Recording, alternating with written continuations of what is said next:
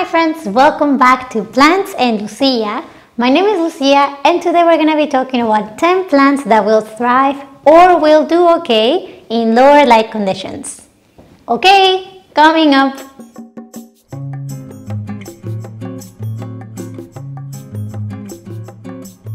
Okay everyone, thank you so much for watching. Just a small disclaimer, these plants will need some amount of sunlight. So I'm not talking about plants that will need no sunlight whatsoever and no source of light, because every plant needs some sunlight to survive, and if you give it no sunlight, most likely it will die. So these plants prefer lower light conditions and some of them will even thrive in shady rooms, but of course provide some amount of sunlight. Okay. Let's get to the list. Number 1, the ZZ plant.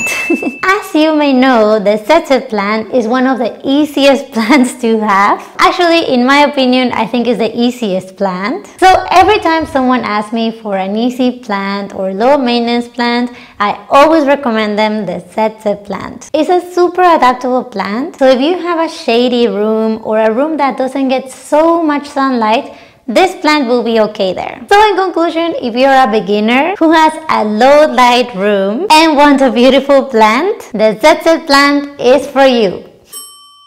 Number 2, the bird's nest fern. This plant, you guys, is so beautiful. First of all, you can see the curves on the leaves. I always say that this plant looks like it's dancing and is super adaptable. So this plant will be happy with bright, indirect sunlight, but it will also be okay in lower light conditions. Another thing that I love about the bird's nest fern is the way that the new leaves curl up. It's super pretty, so I always love to see new leaves on this plant. Number 3 is this queen. This is the golden pothos. And I gotta say, right now this is my favorite plant because we're actually entering the colder and darker months, but she continues to grow. As a matter of fact, this plant is super easy to propagate, and I'm actually propagating her right now. She is super adaptable and very resilient. And this one actually prefers lower light conditions. So if we provide too much bright sunlight, she will not be happy. So if you have a room that doesn't have so much sunlight and you want to bring some light to it, this plant is perfect for you. Number 4 is another pothos. This is the silver pothos. And guys, this is also a beautiful plant. I love it because of various reasons. First, the feel of this plant is so soft. It's almost like velvet. On top of that, this plant really shines. So if you look at the variegation of the leaves, it's almost like silver and shining. It's really beautiful. And this one also prefers lower light conditions. If we provide too much sunlight, the leaves will lose their shine. So it's a beautiful plant and I totally recommend getting it.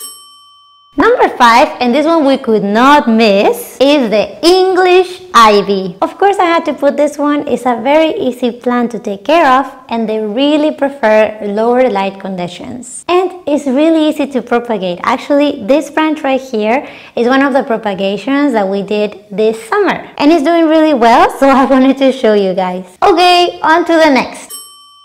Number 6, the Boston fern. I love this fern because of the fronds. They're really delicate and beautiful. And this plant will be happy with bright, indirect sunlight, but it will also be okay in lower light conditions, as long as you provide some light for her, and of course high humidity, because they really love humidity.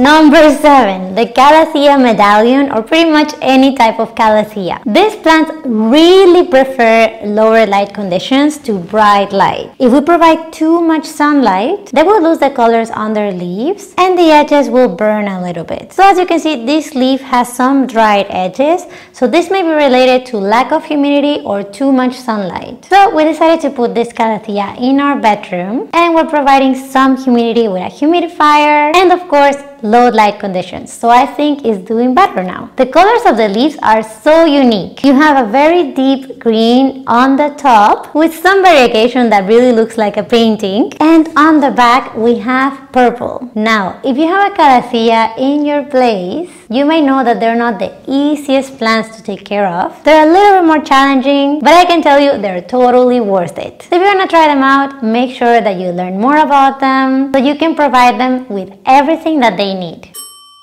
Number 8 is the peace lily. You may have heard of this one before because it's super popular when it comes to low light level plants. But there is a reason for this. This plant is an amazing plant, you guys. First of all, depending on where you are, this plant can actually bloom even at low light levels. In my experience, this one right here needs a little bit more light in order to bloom. But I've seen with other people that even though they have their peace lily in a room with lower light conditions, it still blooms. Anyways, even without a flower, this plant is so beautiful. I love the leaves. They're actually really big and they have this silky feeling. And the green color is just so nice.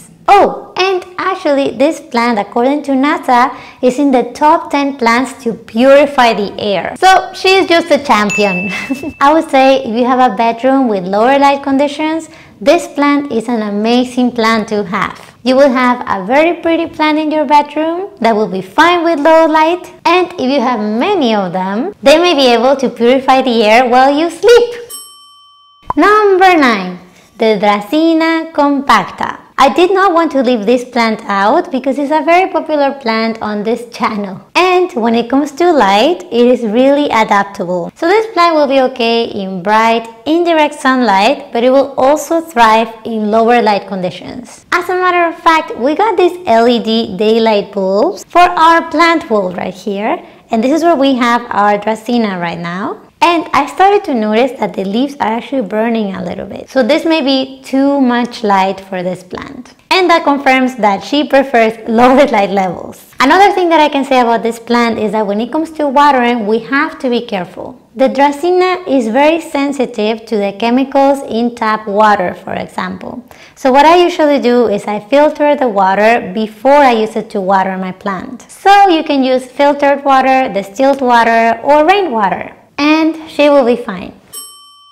And number 10, the spider plant. You may know this, the spider plant is just like the ZZ plant. It's a very easy plant to care for and it is very adaptable. So she will be happy in a room with bright, indirect sunlight or in a room with low light levels. It's a very strong plant and very resilient. And I wanted to include it on the list because I wanted to show you the new babies. I cannot wait for them to be a little bit bigger so we can propagate them together. I had to finish the video with my Zuzu here because really she encompasses it all. She's very easy to care for, very adaptable. She has survived many things and she's perfect for a low light level room. Do you have any other plants that you would recommend for low light level conditions? Make sure to comment below so we can all learn together. And as always, I will see you in the next video. Okay, ciao!